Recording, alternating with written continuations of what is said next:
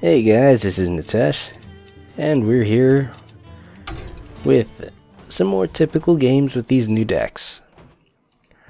Gonna go right down the line. Let's do a couple of games with the Xanatos deck. If you guys remember, the Xanatos deck is based around the choose one effects. Basically, the plan is no matter what I draw, it's something that's useful.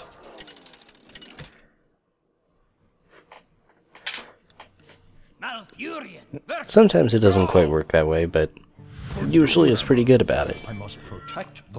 Alright, so looking at this, I actually don't want this right now.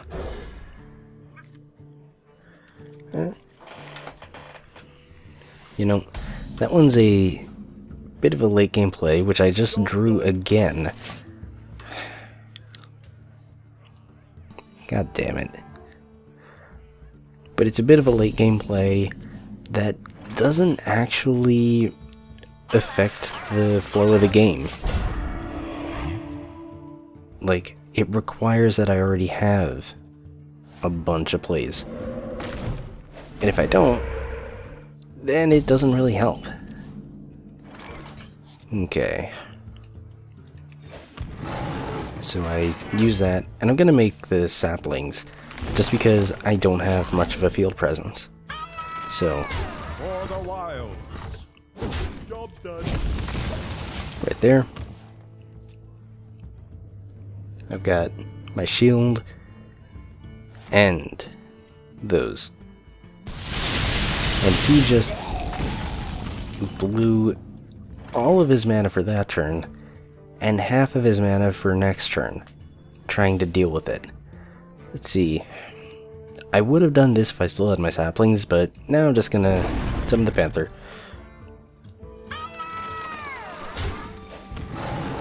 For the wild. Alright. What are you gonna do with half the mana?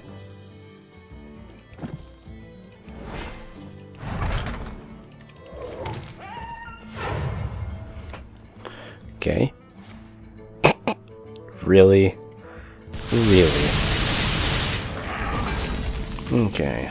So, in this situation,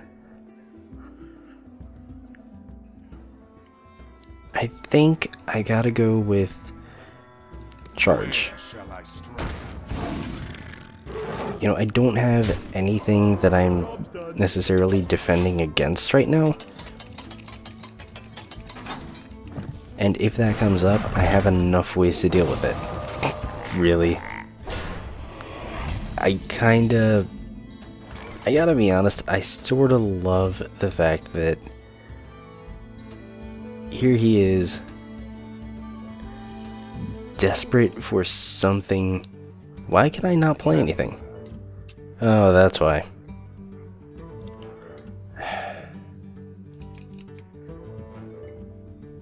You know, I don't usually have connection issues.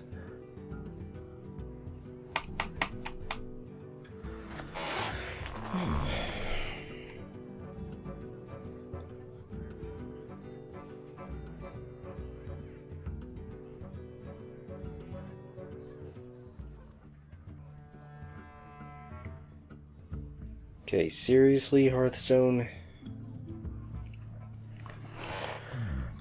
You know what? Here's the thing. When the disconnection has gone on this long, I've lost that turn, and I'm probably, like, if I get reconnected right now, I'm gonna be, like, most of the way through my next turn. This can't actually keep going. So, yeah, whatever. Well, fuck.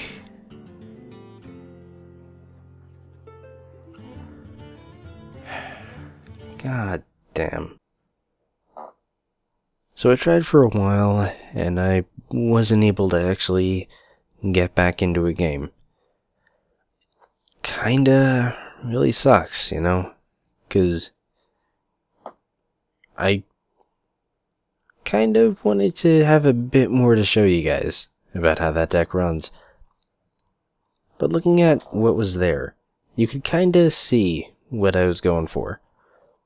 Basically, Hearthstone, there's always going to be a problem with RNG, because it's a card game, and card games have that problem. So, by going with the Druid's many choose one of these two abilities, I was basically manipulating the RNG, so that it was more frequently in my favor, as opposed to in the other players. You know, it's kind of hard for the RNG not to help you out when actually any result can help you. Like, if you looked in my hand before, before everything fell apart, I had Keeper of the Grove, which, if they played something small, but, it could still kinda hold on and keep me from getting too far. Well, I could just do 2 damage to it and just take it out. If they played something that had a big, heavy effect and that I couldn't really do anything about just yet, well, I could just silence it. If I needed to silence a couple of things, well, I had a Spellbreaker in my hand too. And on the off chance that he played something particularly heavy, I just play Soul of the Forest and replace my dead creatures with living creatures. It works out pretty good, because basically it makes sure that while the RNG can mess with the other player, I'm gonna be fine, because it doesn't matter what I draw, because whatever it is, I can use it. It works for me. Other player has to actually draw the right thing, and hope that I don't have an answer to it, which I probably do. So, anyway, hopefully Hearthstone servers get fixed up in time, because I kind of want to do the other 2 decks too. Till then, keep enjoying the videos, and subscribe to help the channel and see more.